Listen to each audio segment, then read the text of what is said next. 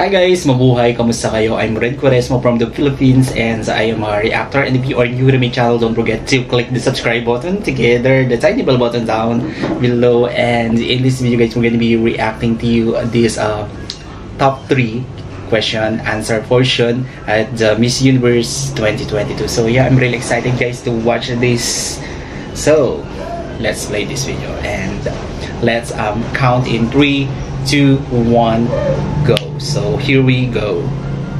We'll ask each of you the same exact question.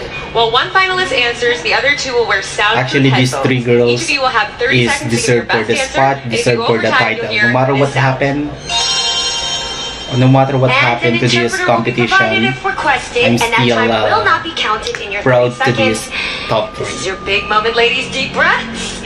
Because So your this is answers the will help moment the selection committee of determine truth. who will become the next Miss Universe. Let's get to it, Olivia. Olivia Crawford. Dominican Republic. So, Could you join Dominican Republic. Actually guys, Miss USA is a half us? Filipina, half sound blocking headphones American. on right now. Thank you. So I'm really proud to her. All right, here's your question. If you win Miss Universe, how would you work to demonstrate this as an empowering and progressive organization?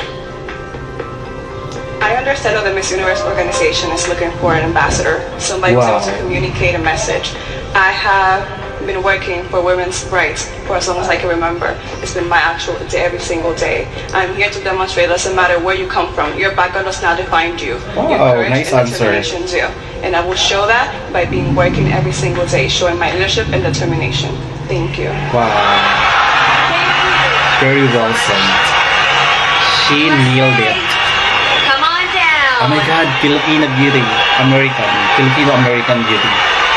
Harmony. Proud favorite. All right, here is your question. If you win Miss Universe, how would you work to demonstrate this as an empowering and progressive organization? Well, I would use it to be a transformational leader. As a very passionate designer, been sewing for 13 years, I use fashion as a force for good. In my industry, I'm cutting down on pollution through recycled materials when I make my clothing. I teach sewing classes to women that have survived from human trafficking and domestic violence. And I say that because it is so important to invest in others, invest in our community, and use your unique talent to make a difference. We all have something special, and when we plant those seeds to other people in our life, we transform them and we use that as a vehicle for change. Wow. She nailed it. The winning answer. Oh my god. Thank you. The winning answer. Wow. Goosebumps. I'm so proud of you, our winning. Venezuela, come on down, girl. Okay, here's the same question I asked the other two. If you win Miss Universe, how would you work to demonstrate this as an empowering and progressive organization? Si llegaras a ganar Miss Universo, ¿cómo trabajarías para demostrar que esta es una organización que empodera y es progresiva?